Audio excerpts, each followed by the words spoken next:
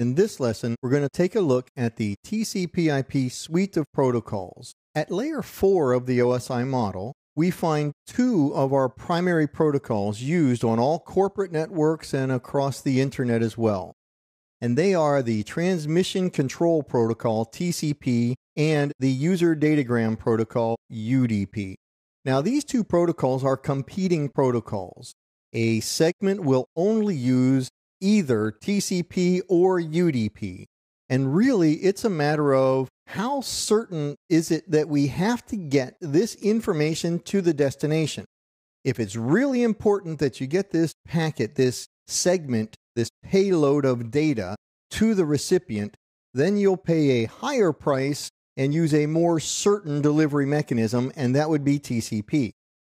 If we're doing that recipient kind of a favor and it really doesn't hurt us much if he doesn't get this information, then we might use a cheaper and faster protocol called UDP because it is fast and cheap and has very little overhead. Now, typically it's the application developer who wrote the application that created the data.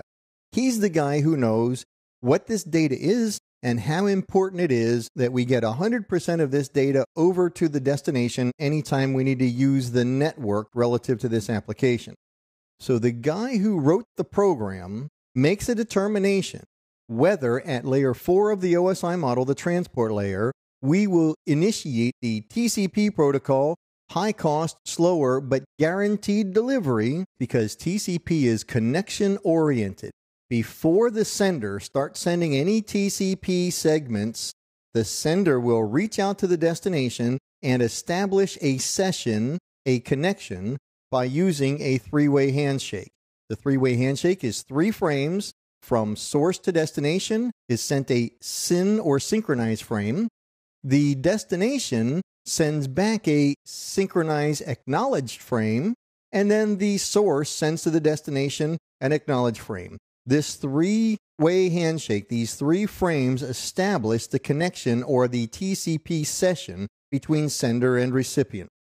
So that's the connection-oriented part, and that is 100% overhead. There's no actual data that commuted the network during that transmission. Now, the guaranteed delivery comes by the positive acknowledgement that the recipient must send for every segment he receives. So when the recipient understands they've established a TCP session with the sender, every segment that arrives, the recipient will process it up the stack to layer 4, verify that the payload looks like it's intact, and then at that point send an acknowledgement frame back to the sender for this segment that was just received successfully. This way the sender knows that it got delivered. Now, if a segment goes without an acknowledgement being returned to the sender assumes that the segment got lost and will simply retransmit that segment back to the recipient. So this is the guaranteed delivery of TCP. Now, UDP, as we said, is quite different from TCP. It has no overhead or very low overhead because there is no connection, no session established. There's no 3-way handshake. So there's none of that overhead associated with UDP. When the UDP segment is ready for transmission, the sender simply sends it out. And that's the end of the story because there also is no acknowledgement expected or required from the recipient. So the sender simply puts the data on the network media and then assumes that it got delivered and doesn't actually know or care whether it really got delivered. So it is considered to be connectionless because there's no session established. It is also considered to be best effort delivery because there is no acknowledgement required for any of these segments that are delivered with UDP. Now, another thing that happens here at layer 4 of the OSI model, the transport layer, is the identification of the source and destination port numbers. These port numbers range from 0 to 65,535.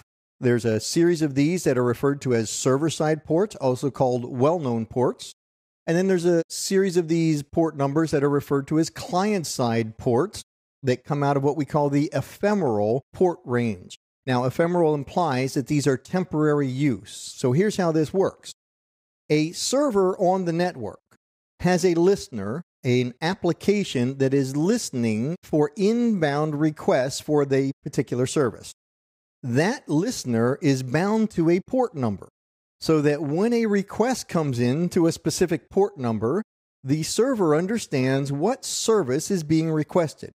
The server hands that request up to the appropriate server-side application.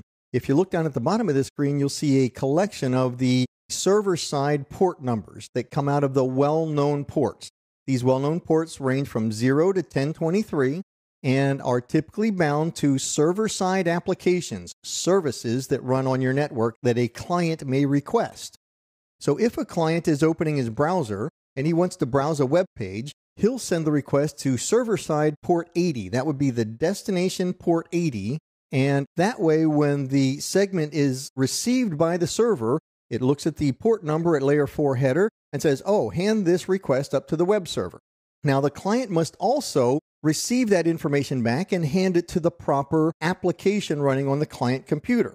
So the client also picks up port number out of this ephemeral port range, also called the client-side ports, ranging from 49,152 through 65,535. He simply makes up a number out of that range, let's say 58,000, and uses that as his source port number when he sends out his request. Now, when the web server sends a response back, he sends it to destination port 58,000, and the client now knows to link this payload to the browser, and he hands that data back up to the browser so that the web browser can properly process this data. So here we have in the layer 4 header, TCP and UDP, we have source and destination port numbers that are also identified in this layer 4 header. Now, here is a list of protocols, network services, if you will, and their associated port numbers. As you can see, most of these port numbers range in that server-side port number range from 0 to 1023. However, we kind of overran our expectations on the number of server-side services that might eventually be needed on a network. So you see some of these server-side port numbers went outside of that well-known port number range, 0 to 1023.